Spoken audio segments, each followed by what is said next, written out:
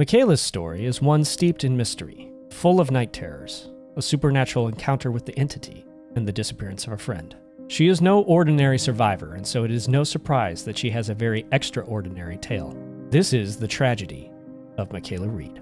Added during the half-chapter, The Hour of the Witch, Mikaela Reid became the first original survivor to be added to the game as part of a half-chapter. Not much is known about her origins, which is rare for an original survivor's lore.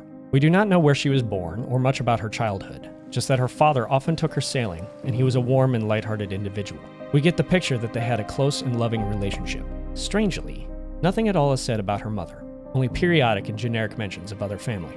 In the most recent Tome 13, we get a glimpse of her in 2nd grade, moving to a new school, not knowing anyone, and eating all by herself. This kind of experience would lead her to fear being alone later in life.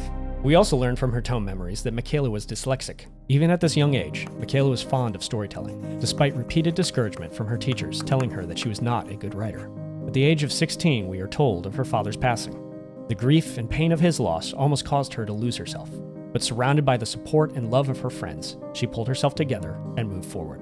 Storytelling became an outlet for her grief, focusing on stories described in her lore as full of daunting danger and hard-earned survival. She also began reading horror stories written by others as a form of escapism, which no doubt in turn influenced her own writings.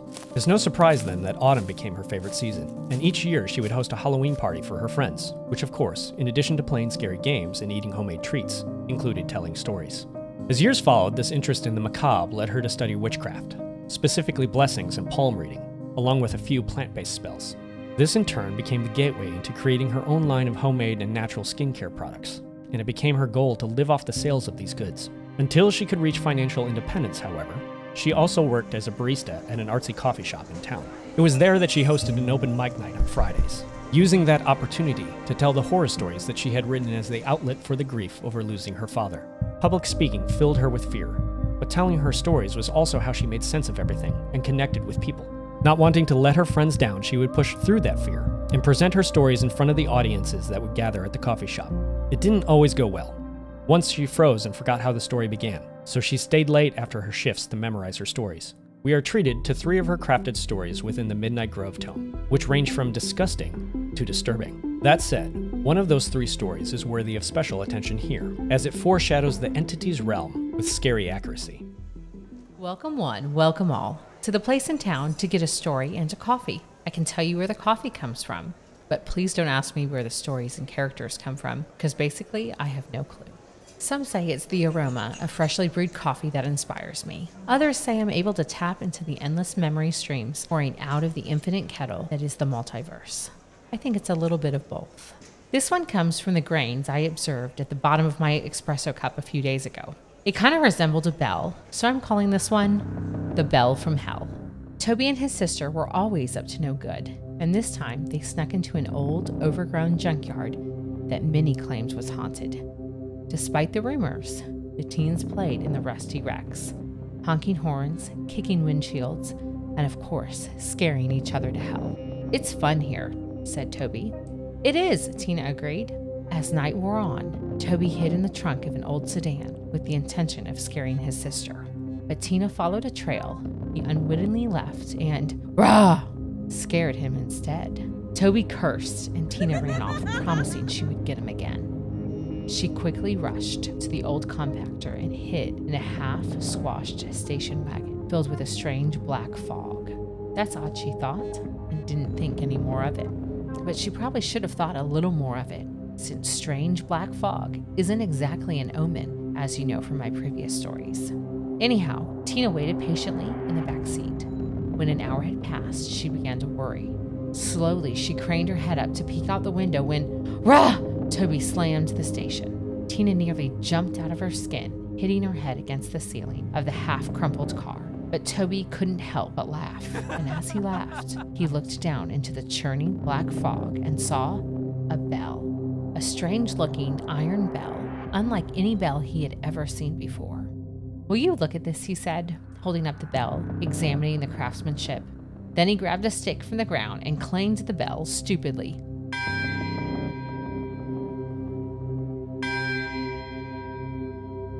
The ominous ring echoed through the abandoned junkyard as the black fog thickened and swirled around them.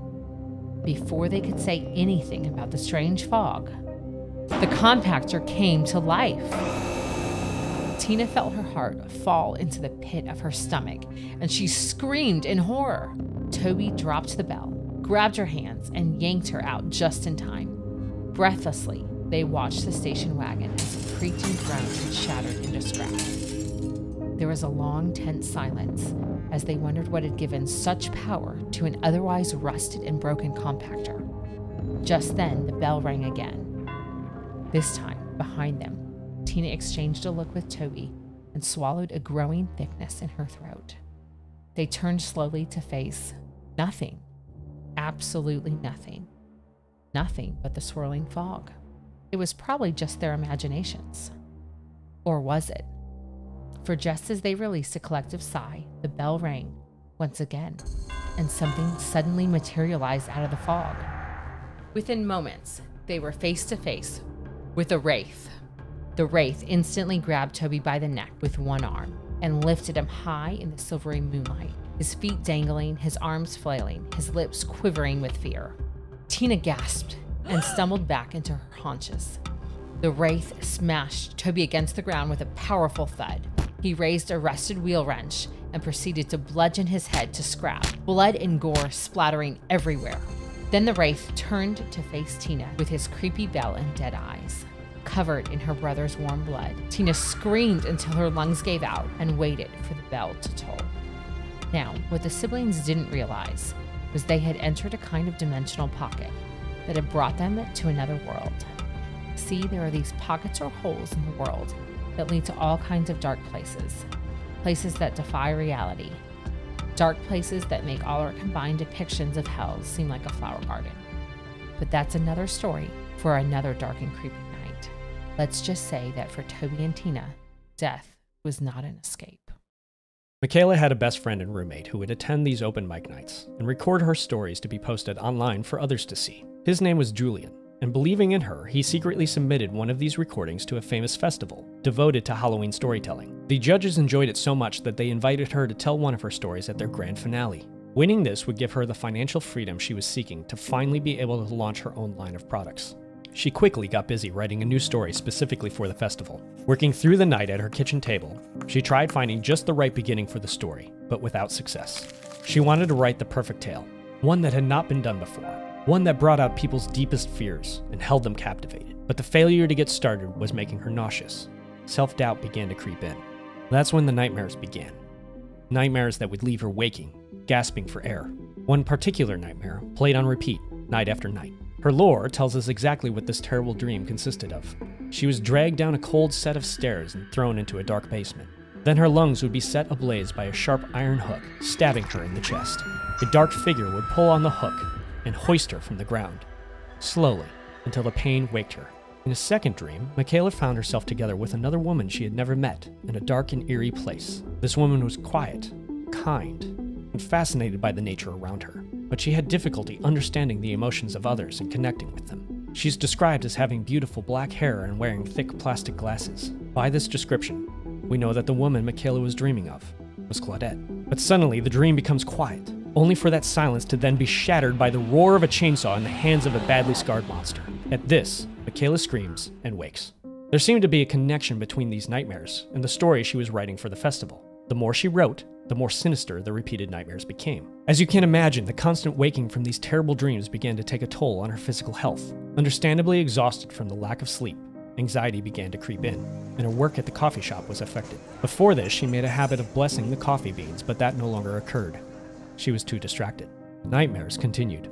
After yet another night of waking up screaming in terror, she turned to her friend and roommate Julian. To help understand what was happening to her, Julian agreed to watch and record her while she slept to see if he could spot anything out of the ordinary. Exhausted, Mikaela quickly fell asleep. Not long after, her breathing changed, and she started twitching. But that wasn't the only thing that was unusual. Julian looked up to see that Mikaela was levitating above her bed. These were certainly no normal nightmares. He attempted to wake her but was unsuccessful. Mikaela then began to scream. At this point, he had abandoned his attempts to snap her out of it and was turning to the phone to call for help when he heard a loud noise down the hall. He turned to look towards the noise and saw something not of this world. What is described as a large spidery fang was breaking through the bathroom door.